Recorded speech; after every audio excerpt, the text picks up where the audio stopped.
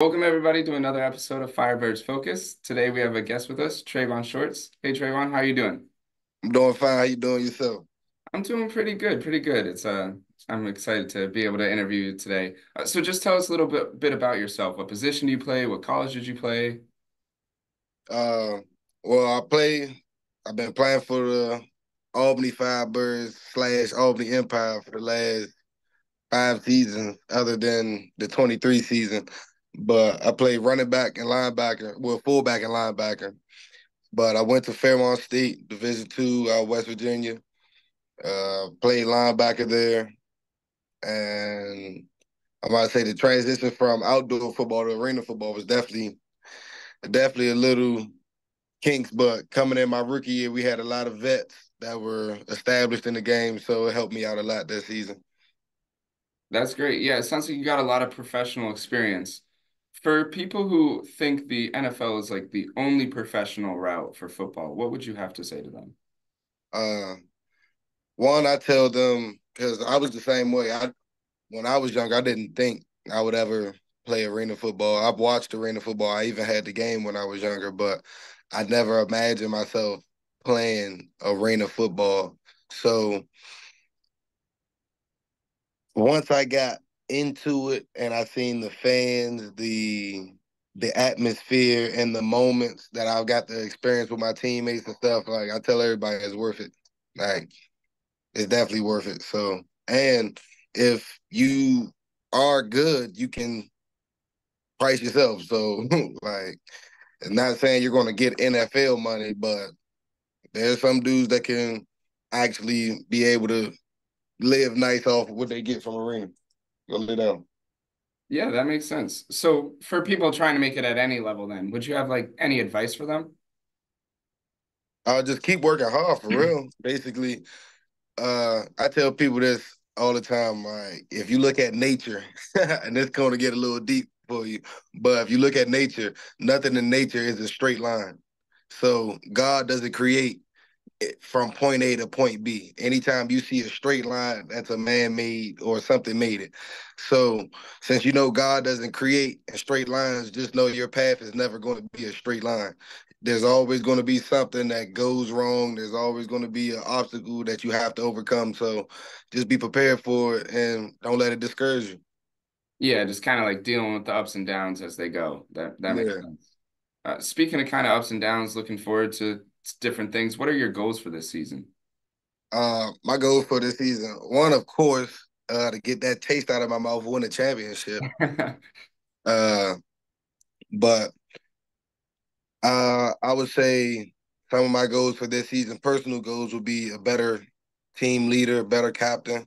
Uh, I would say I want to be more dependable on everything, like on offense and defense, even though I know we're not doing the Iron Man rules, but I'm still the Iron Man of the year. So I still want to be prepared for both sides. And I just want to be able to help as much as possible. Like, I just want to be able to do everything. And if the accolades come with it, they come with it. But yeah, Yeah. I'm planning on having a special season this year. I'm sure you will. We're all cheering for you. Well, instead of looking forward though, just looking back, what's your favorite Firebirds game you've ever been a part of? Firebirds. Specifically Firebirds game. Yep. All right. I would say, oh, we had a few tough ones this season, though. Like, we did. It's stuck between week 1 versus Orlando Hmm. and week 7 versus West Texas. What made those so special? How the games went out. Orlando, we ended up scoring like 10 points or 11 points in like 12 seconds. Like, Wow. the game was crazy. To win that game. Then West Texas, we were tied 70-70 in overtime. And that game, and there was a whole bunch of great plays that game, but Marcus Smith made the play of the game on like a 3rd and 15. They threw like a hitch route over me. I turned around, he had to jump for it. comes down. As soon as he comes down, Marcus lays him out, takes the ball. We go down, ended up marching down the field, going to field goal, won the game. But yeah, those two for sure, Yeah, probably my two favorites. I can see why that would be exciting. Yeah, Absolutely. So you're mentioning earlier you said fullback and linebacker, right? yeah.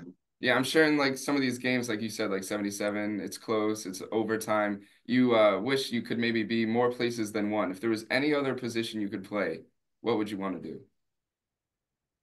I joke all the time and tell them like, yeah, I could play deep safety.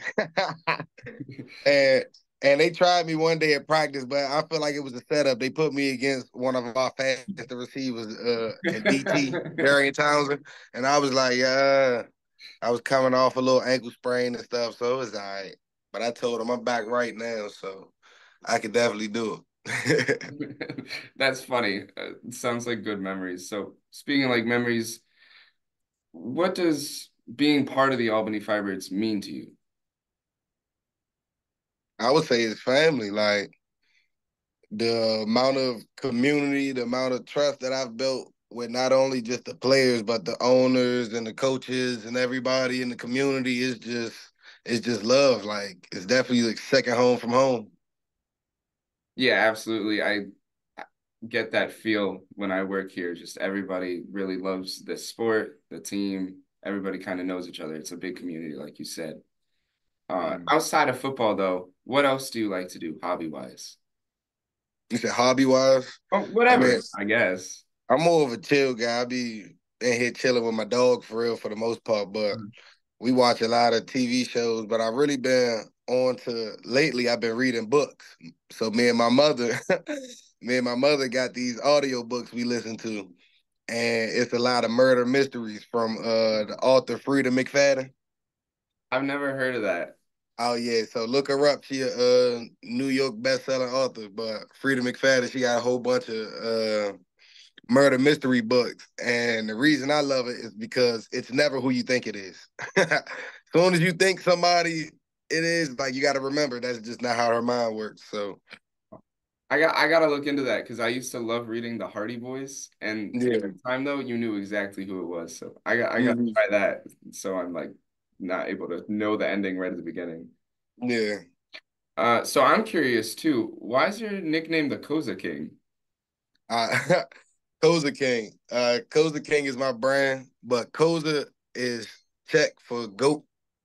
Okay. So it means basically basically Goat King. Like I don't know if you ever heard of the story, the Monkey King. I know you seen the Black Wusong King, the new video game that's out.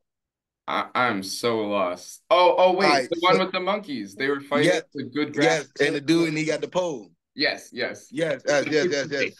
So that's basically where the name originally started from, because that's like an old story. So I Oh, was just in the house thinking one day, and I was just like, I wanted to put Goat King, but I was like, nah, that's too obvious. Everybody put Goat King, so I was just looking up different words, like different languages of goat. Then found a check that Koza King, Koza is goat, so I put Koza King.